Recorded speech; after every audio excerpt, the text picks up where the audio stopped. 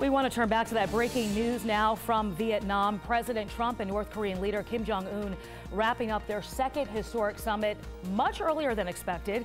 The two leaders failing to come to an agreement on denuclearization.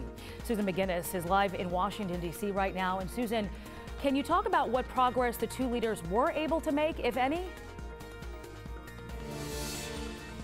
Yeah, well, the signing ceremony was canceled. The summit ended early, and the deal breaker was evidently sanctions. Chairman Kim said he was willing to shut down some of his nuclear sites, but not all of them. And in exchange, he wanted all economic sanctions lifted. But the president did seem happy about the fact that Chairman Kim is halting nuclear testing.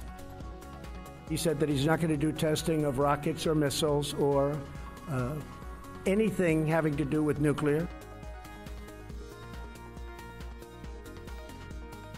Now, the president continued to speak well of Chairman Kim, calling him a great guy, great character, loves his people, that sort of thing.